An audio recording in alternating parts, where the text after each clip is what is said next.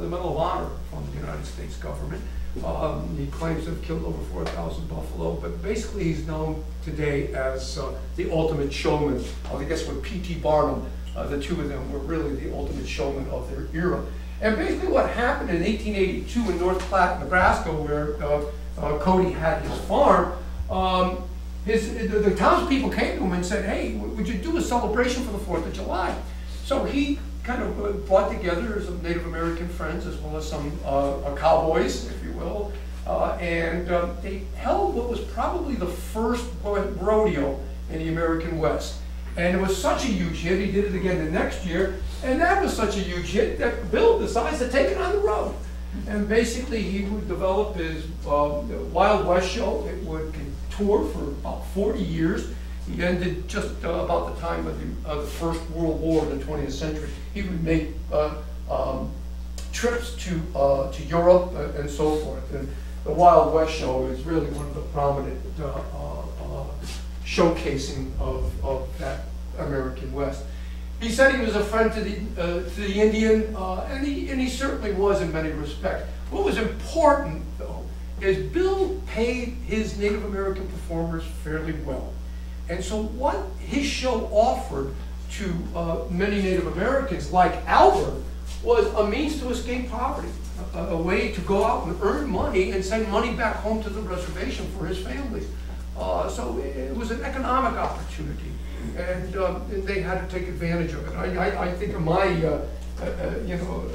immediate family history. My immigrant grandfather came here from southern Italy, which was very depressed at the time economically, and they were in poverty. But he saw America as a place to come and, hopefully gain some economic benefit that would allow him and his family to continue. Well, it's kind of the same thing in many respects. In his case, my grandfather used to send money back home when he made it here.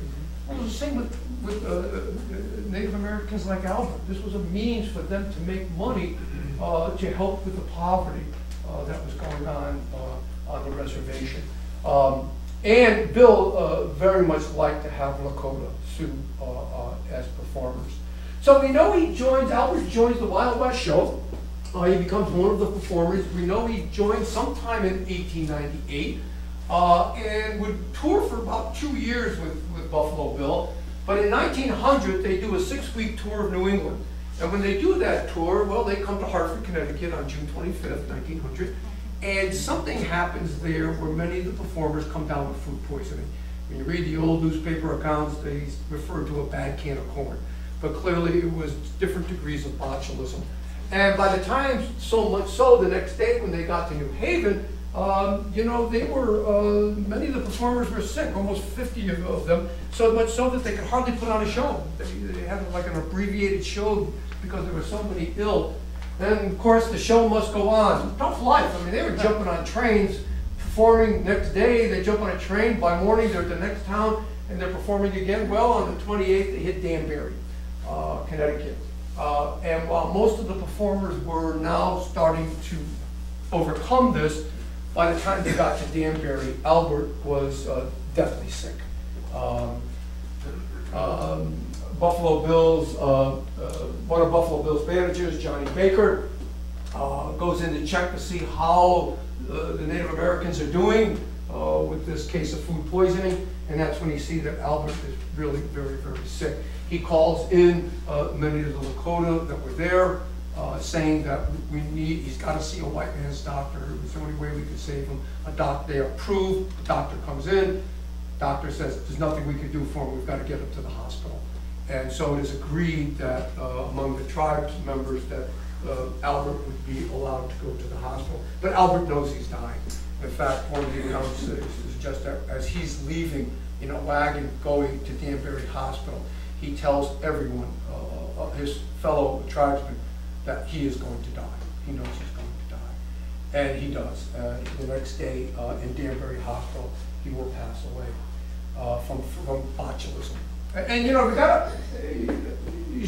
should hopefully appreciate that in our day and age, we have these wonderful medical technology and antibiotics that help us deal with infections and so forth. Well, back then in 1900, there were no such things. And people often died of infections that we think nothing of anymore or we can handle. You can have an abscessed tooth get infected and get it into your bloodstream and die. Yeah. So I don't think we appreciate how many people like this died of various kinds of poisons and, botulism and so forth. And unfortunately, Albert was one of those. When he dies, it's Buffalo Bill says, "Spare no expense." And the show would buy a burial plot and a casket for Albert, and he would be buried at Worcester Cemetery. Basically in an unmarked grave. There was no real, it was thought that they would put a marker later on, but the show moved on. They were going to Pittsfield, Massachusetts, and Albert gets left behind in his grave. The grave never gets marked and literally becomes lost and forgotten in Worcester Cemetery. If you've never been to Worcester Cemetery, it's right in the heart of Danbury, and really one of the most, really a beautiful, beautiful cemetery. Many prominent people are buried there, but it's really just a gorgeous cemetery, very large cemetery. There's wonderful trails and roads to go through. And yet, here's where Albert lay for over 100 years, until Bob Young, who again is with us today, discovers the documentation of where he's buried. Bob was a former employee at Worcester Cemetery, and today he's president of the Danbury Museum and Historical Society. He had heard, and he could tell you better later, but he had heard about this Native American who dies in the city and is buried in the cemetery, and gets curious, and as most historians are, I suppose, and decides to do a search. He not only finds the burial card showing the plot number and everything of where Albert was buried, but he does some more work and he finds Albert in the 1898 Indian census for Pine Ridge Reservation, that he's living with his grandfather next door to his grandparents. And he finds out that there are Afraid of Hawks still living on the reservation in South Dakota. He would eventually contact them and actually go out there. This is the card that Bob found, and you could see it gives the lot number, the section, and so forth. And we were able to go out in that area of the cemetery and plot where Bob had found him. Well, actually there's a hiatus of about 2 years where he doesn't hear from the family about after he notifies them of his discovery of Albert's grave. And then they get back to him. But what has happened in the interim is that Marla's Afraid of Hawk, who you see here with her father, Daniel, Marla's has a dream. And in her dream, a young man comes out of the clouds riding on a horse in traditional regalia. He's got long hair. He comes riding toward her. He gets off the horse and he plays a flute. She's only a young child during her dream, but his face is hidden and she doesn't know who he is. He plays his flute and then he motions for her to follow him. And he gets back on his horse, goes back into the clouds. And then out of the clouds came warriors and family members who now followed him and went away. And she said she wasn't afraid, but she didn't understand what was going on. And so eventually she would go into council with the elders of the tribe, who, and as she explained her dream, they basically told her it's Albert coming to you and telling you he wants to come home. And at that point, it all came together for her, and her dream made it her responsibility. And it's then that she got back in touch with Bob and started the repatriation process to actually have Albert's remains brought back to South Dakota. And those of you that are obviously members of the Institute here and have know of Native American cultures, you know that unlike in our culture, dreams are dreams to us. We make them Freudian, whatever we want to do, psychoanalytic. But to Native Americans, dreams are extremely powerful because dreams are a way in which the spiritual life, the spiritual world advises us, gives us messages here in the natural world. And as a result, dreams are spiritual and dreams have meaning. And so Marlis's dream is taken very seriously. It has meaning. And in this case, the meaning is that she is to bring Albert Afraid of Hawk home. And I introduced Wendell to you. Wendell, as a tribesman, took on the responsibility of making sure that at the burial site and the work that we did was done with all rituals of the Lakota Sioux. So he was their liaison, and whenever their family, it turned out, wasn't there, Wendell was there to see the purification of the work and the recovery. Also very important was Tanya Porta. Tanya is with the Cornell Memorial Home. She was in charge with by the family to supervise the disinterment and making sure Albert's remains were transported properly to Pine Ridge. So she's another very important person within this story. So we went to the cemetery, and this is actually, as we got going, we had 3 tents. The center tent, it was over the gravesite itself where we started the work. So with everything in line, we went to Worcester Cemetery. You can see the modern Danbury Hospital in the background, and this is where Albert died in June of 1900 and would be buried on this slope. There are a number of tombstones there now, but the area where Albert was and a number of other people remained unmarked. And then as we got there to start the work, I hadn't known this was going to happen. We had been working with Wendell and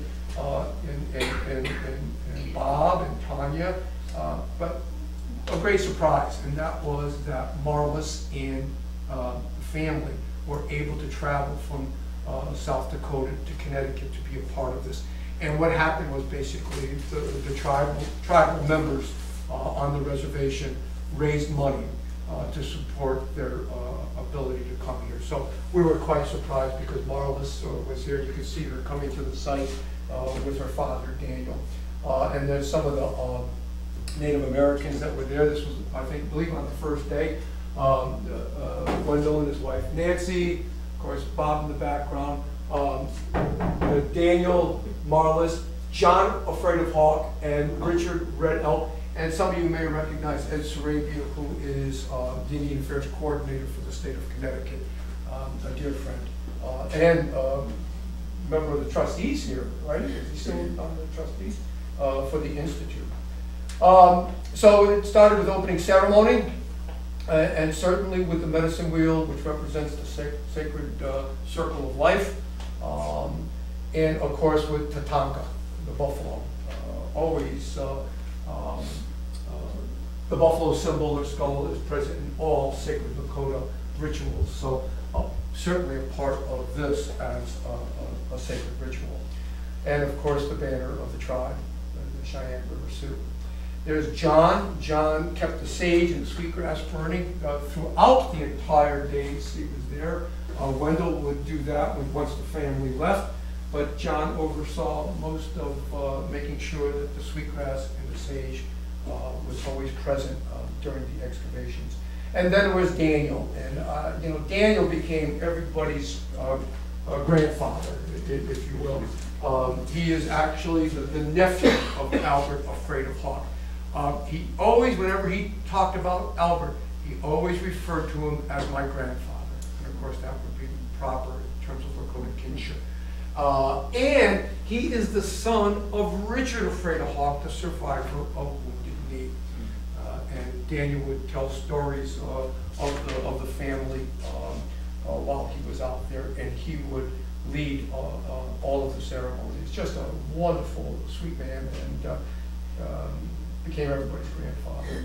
Well, we started, and you know, based on Bob's research, we went out there and spray painted the grass, because you can see there's no tombstones here, where we believed the burial would be, based on the record. And we knew this would be a burial where, of course, we could anticipate the grave at anywhere between 4 and 6 feet. So what we did is we mechanically stripped the area where we believed it to be. What we basically did, using the backhoe, a small backhoe with a blade, not with teeth, to give a good cut. But what we did is really we went down 2 feet, and we stopped, we leveled it off. And at that point, we went down 4 inches at a time. in anticipation of, we're not sure what the exact depth is. But one of the things we did is we worked to clean the soils. So what we could look for is what archaeologists call features, and feature stain of the actual burial shaft. And you could, and I'll show you what that looks like in a minute. And then what we did, with each level, we came in with a metal detector and started to scan. We knew he had gotten a coffin era 1900, so we could anticipate hardware nails and other kind of turnouts. He would have handles and so forth. But the idea is the metal detector can penetrate a good foot into the ground and give us an idea of when we were getting closer. We had no pings, we went down another 4 inches. No pings, another 4 inches. Actually, it was about 4 feet when we started to get rings that were associated. And then we switched to hand tools at that point. But you can see the feature stain here very clearly. This is just a change in the soil coloration. And what that is that, you dig a hole, you go down 4 or 6 feet, whatever it is, you cut